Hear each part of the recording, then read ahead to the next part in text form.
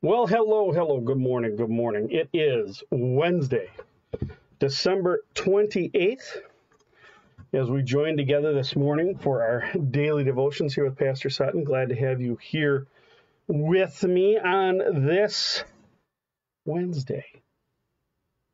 Overcast, dreary. It's not snowing and it's not raining. Temperatures in the teens or higher. I'm looking at my computer here. It says 22. I think that's a little higher than reality. Something interesting that I've noticed with my computer, and that because of the Starlink connection, it's called point of presence, which is where the central location is that my system's talking to. And most of the time, that is in Chicago, although it does jump around depending on, no, wait, the point of presence never changes. It's what the Earth station is that the satellite's talking to. But my IP address, it links back to the point of presence in Chicago. And so whenever I do a search or something like that, the computer always thinks I'm in Chicago or in the Chicago area. So I don't know. I think I manually put Irma in for weather and told it not to. Oh, we have lightly polluted air. Figure that out. Yeah, I have it locked to my zip code for my weather. That new thing that my Windows did where they have the little weather and news tab down at the bottom. That's locked to where I'm at. So good morning. This morning, a commemoration, the Holy Innocents. Today, somewhere here. Here we go. The Holy Innocents, Martyrs. I didn't comb my beard very well today, and I've got hairs all over. Matthew's Gospel tells of King Herod's vicious plot. I get it. Plot against the infant Jesus after being tricked by the wise men, threatened by the one born king of the Jews. Herod murdered all the children in and around Bethlehem who were 2 years old or younger. That's Matthew 26 Matthew 2 verse 16. These innocents, commemorated just 3 days after Jesus' birth, remind us not only of the terrible brutality of which human beings are capable, but more significantly of the persecution Jesus endured from the beginning of his earthly life. Although Jesus' life was providentially spared at this time, many years later, another ruler, Pontius Pilate, would sentence innocent Jesus to death. So today we commemorate the Holy Innocents, Martyrs. Just a comment as I was reading that. When you read materials, and I don't care where the material comes from, where the text is coming from, what book it's in that you're reading, when you're thinking about scriptures, and you're thinking theologically, you're thinking about God and what it means for you or I. Words matter, and the use of words matter, and how they're put together matter. Okay? It matters. And what you say and how you say it matters. That's why I'm always careful in writing my sermons and such. But here, I said something differently than the way it's written in my treasury here on the note about the Holy Innocents, and that is this. The book has this text. Let me read this text to you and see if you see the difference. These innocents commemorated just 3 days after the celebration of Jesus' birth remind us not only of the terrible brutality of which humans are capable, but okay. The word celebration is in there. 3 days after the celebration of Jesus' birth. Now, why is that important? Because what I said is just 3 days after Jesus' birth, right? Now, certainly it can just be an innocent statement, the celebration of Jesus' birth, right? Well, when do you celebrate that? Well, on the day of his birth. But in another way, In another way, it can point to something that the author was thinking, that perhaps the date of December 24th, 25th, born the night of the 24th, celebrated on the 25th, but perhaps the writer doesn't believe that. And there were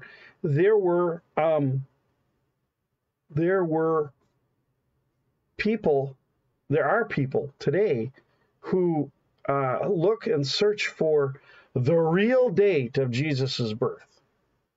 Right? What's the real? Well, he must have been born in March, because in order for the seasons to be what they say they are in the area of Judea and Bethlehem, then it had to be in March. And so we took Saturnalia and we made it the holiday because the Roman Empire, blah, blah, blah, blah, blah, blah, blah, blah, blah, BS. When the church established December 25th as the birth of Christ, that date is Christmas, Christ Mass, right? The Mass of Christ Mass, Christmas. It didn't go, well, now we need to find a holiday that the pagans are using and make it our own. No. They said, well, let's see. We know when the Annunciation was to the mother of Jesus, Mary. Let's go 9 months after that. Not difficult to figure out. And that's December 25th. And no, they didn't go, we have it on December 25th. Let's back it up 9 months for the Annunciation. The Annunciation of Jesus was established prior to the celebration of his birth. So, December 25th. It's not just the day that we celebrate Jesus' birth. See, and there's the thing. It's not just the day that we celebrate his birth, but it is the day of our dear Savior's birth. There, rant off. But you got to watch for these things, because sometimes they're subtle. And subtle things lead to other subtle things, lead to other subtle things. And all of a sudden you're reading Galatians chapter 3, verse 28, that says that there is neither Jew nor Greek, man nor woman, nor free nor slave, or slave nor free in Christ, right? And all of a sudden you've got people saying, oh, well, once we're Christians, male and female doesn't matter. Well, spiritually it doesn't matter, but it matters very, very much in the physical world, in the world in which we live. And God made them man and woman, male and female. Okay, rant off. Let's get down to the brass tacks. Let's see who's here today. Now, I've got to refresh my screen while I've been yammering here. Some of you may have come in and I wouldn't see that because it just doesn't seem to be refreshing for some reason. All right. Bob and Jeannie, good morning. Geraldine and Neil, hello. Jerry, good morning. Ashley, good morning. Oh, you poor thing. You know, you've got a lot of Facebook accounts, dear. Then it jumped on me. Mushtaq, good morning. Renee, good morning. There's Jill and John, good morning to you. And Ashley says 21 in Wausau. Okay, all right. All right, yeah, I've got 22 here, so maybe.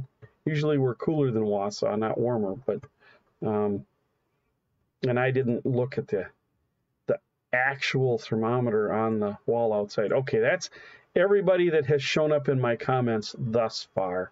So let's move on from here and get into our to the brass tacks of what we're doing here. If you have I have my daily Treasury Daily Prayer here. If you have Lutheran Service Book 295, page 295, Daily Prayer, individuals and families, the morning order as we begin here each Lord's Day, because every day is the day the Lord has made. Let us rejoice in it and be glad. All right. In the name of the Father, and of the Son, and of the Holy Spirit. Amen. In the morning, O Lord, you hear my voice. In the morning I prepare a sacrifice for you and watch. My mouth is filled with your praise, and with your glory all the day. O Lord, open my lips, and my mouth will declare your praise. Glory be to the Father, and to the Son, and to the Holy Spirit, as it was in the beginning, is now, and will be forever. Amen. December 28th was where we're at here today. the Holy Innocents celebrated. And our psalm today, Psalm 9, verses 11 through 14. Psalm 9, 11 through 14.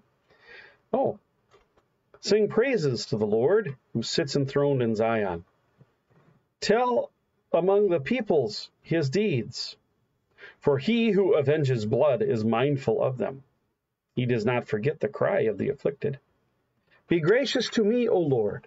See my affliction from those who hate me. O you who lift me up from the gates of death, that I may recount all your praises, that in the gates of the daughter of Zion I may rejoice in your salvation. Glory be to the Father, to the Son, and to the Holy Spirit, as it was in the beginning, is now, and will be forever. Amen. That I may recount all your praises, that in the gates of the daughter of Zion I may rejoice in your salvation. See my affliction from those who hate me, O you who lift me up from the gates of death. No, I mean, it's salvation, right? Sing praises to the Lord. Tell his deeds.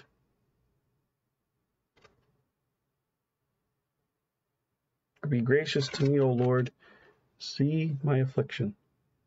It's really just, it's really a prayer, a psalm, a prayer, a song, calling on God to see the affliction that we suffer, knowing that he will, and knowing that when he does, we rejoice in the salvation we receive through Christ Jesus.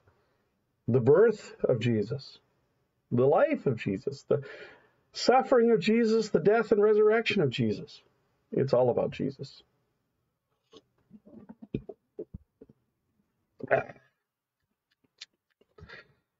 Yeah, let's go on. Isaiah 52, verse 13. Wait, I thought I typed in 14. It starts at 13. I guess, we ended with 12 yesterday. All right, so I just saw 13, thought 14. I put these things up before I've had my coffee.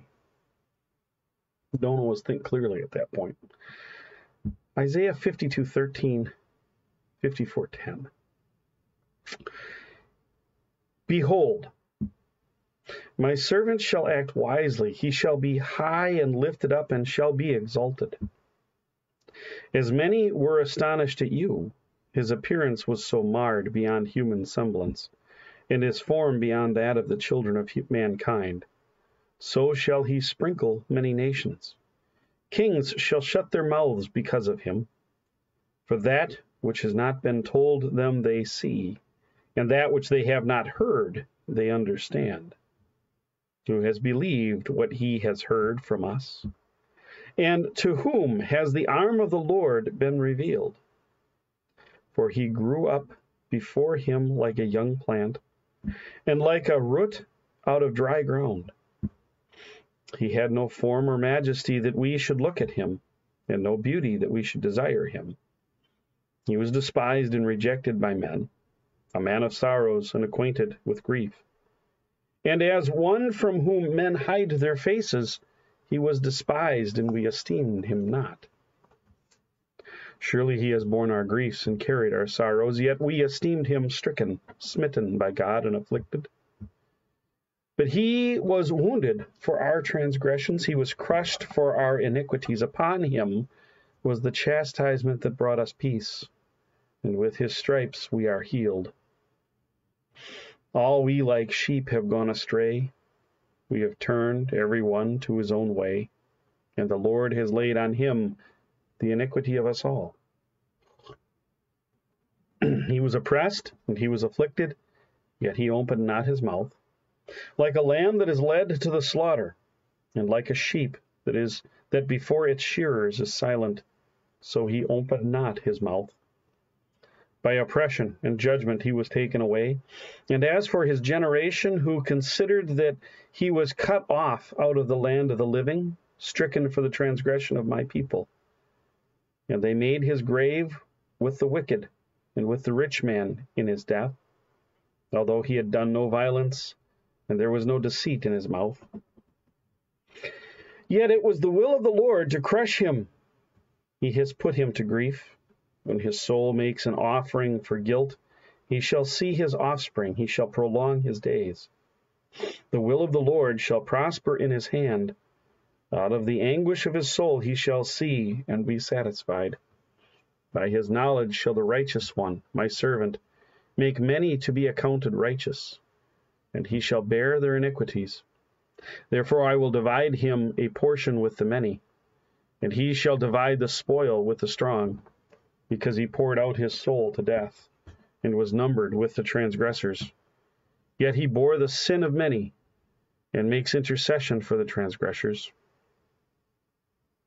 Sing, O barren one who did not bear.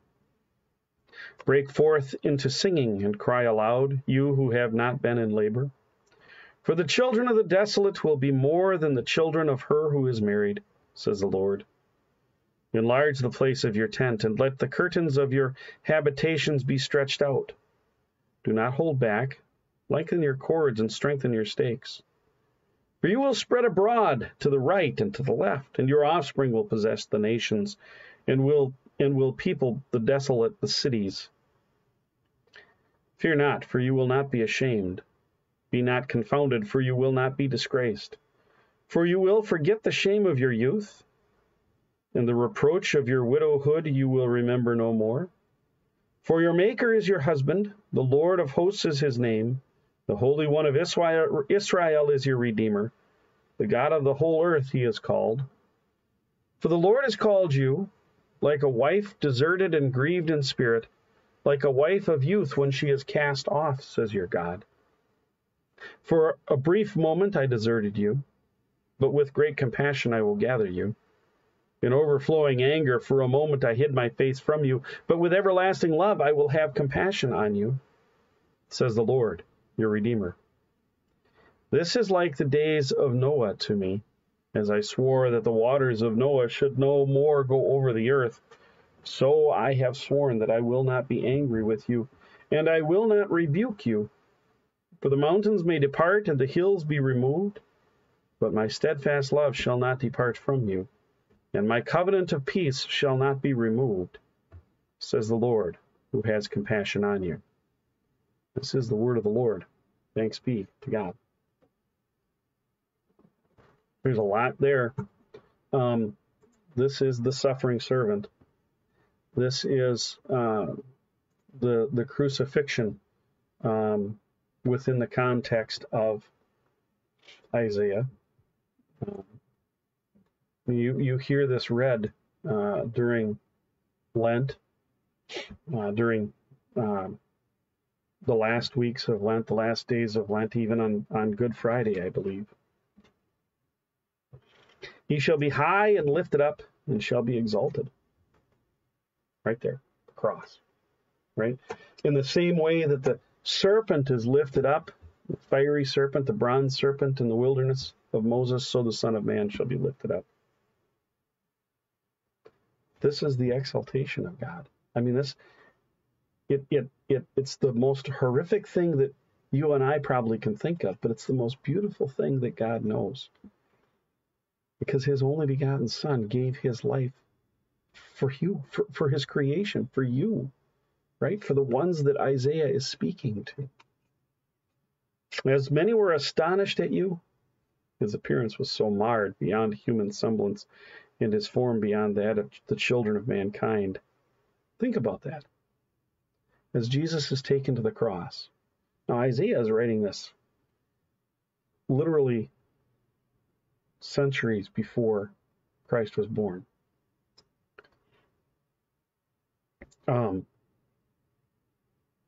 About 600-700. And yet, here it is. If you can imagine Jesus, he's been before Caiaphas and Pilate and Herod. He's been beaten. He's been flogged.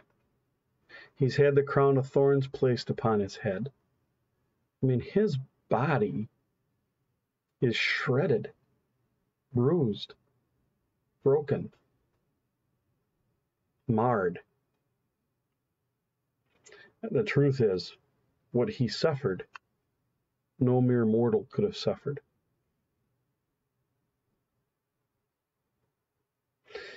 Kings shall shut their mouths because of him, for that which has not been told to them, they now see. And that which they have not heard, they understand.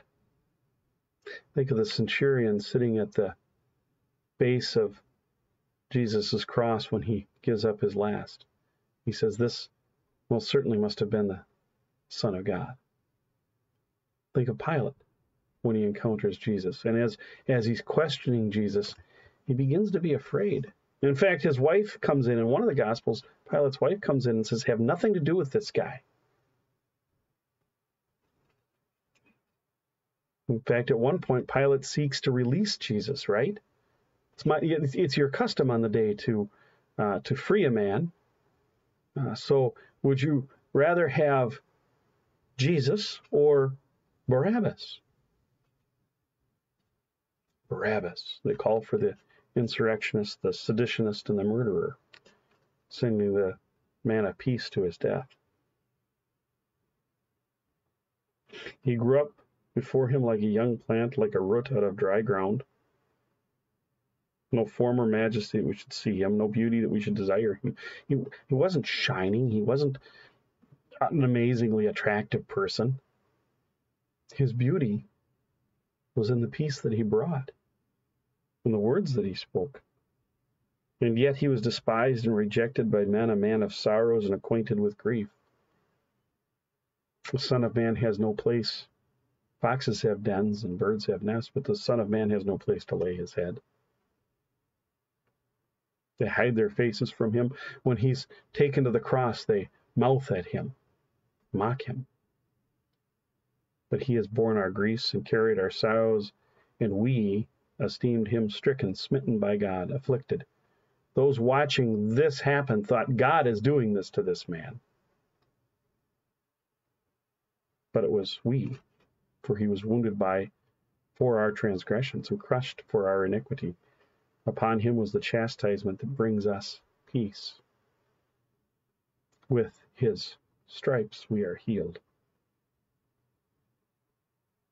Like sheep gone astray, we've turned every one his own way, and the Lord has laid on him the iniquity of us all. You know, this is it. In the mouth of Isaiah, in the time prior to the Babylonian captivity, Isaiah speaks of what God is doing, what God is working.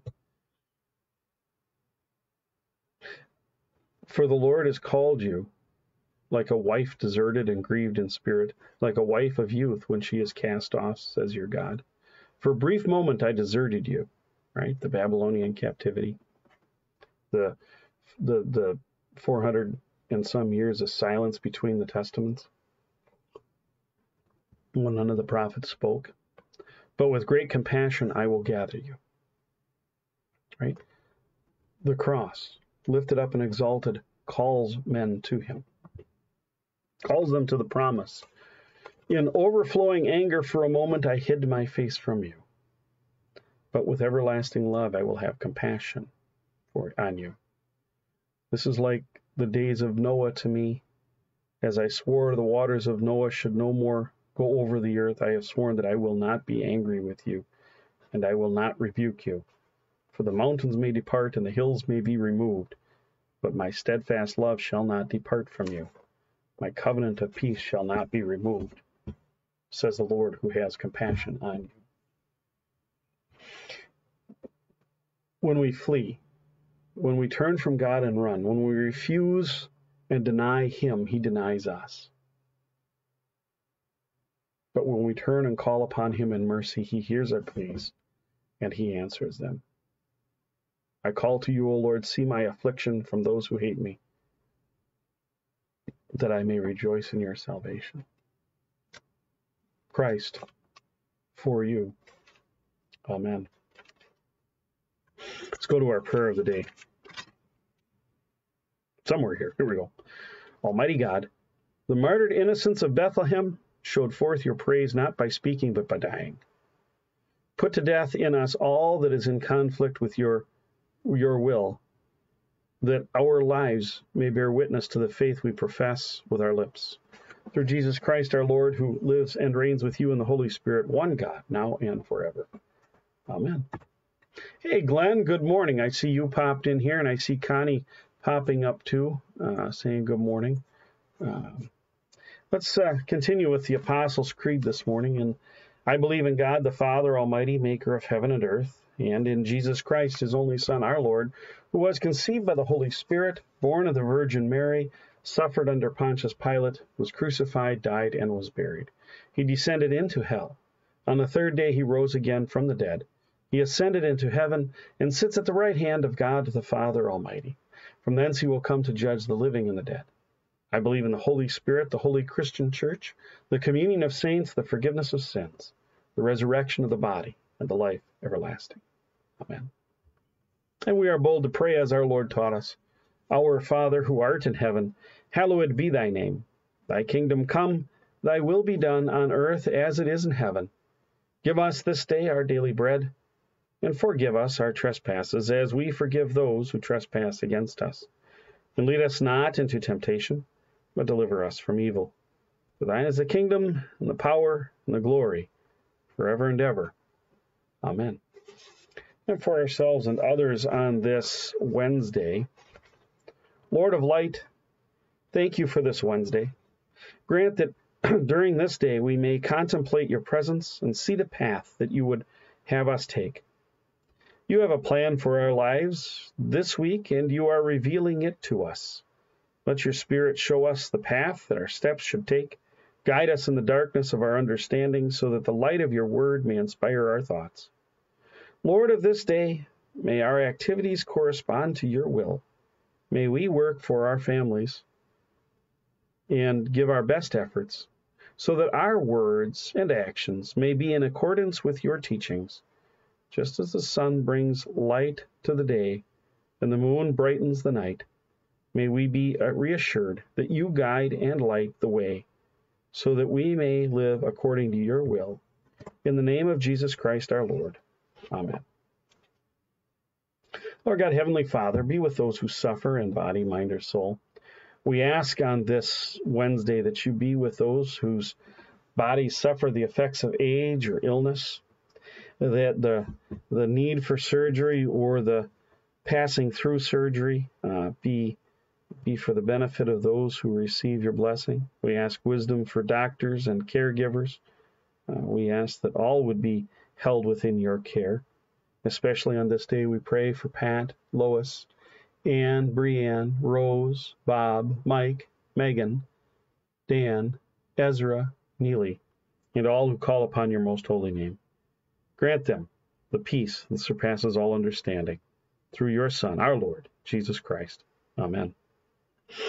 Almighty God, merciful Father, who created and completed all things, on this day when the work of our calling begins anew, we implore you to create its beginning, direct its continuance, and bless its end, that our doings may be preserved from sin, our life sanctified, and our work this day be well-pleasing to you, through Jesus Christ our Lord.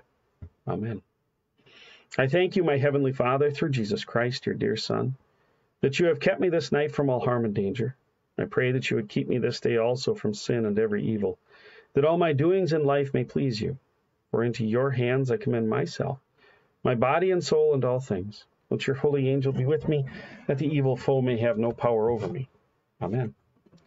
Let us bless the Lord. Thanks be to God. Well, my friends, that brings our devotions to a close for today. God's peace be with you, and we'll see you back here. Boy, it's Thursday already tomorrow. Well, I got all of Wednesday yet, so settle down.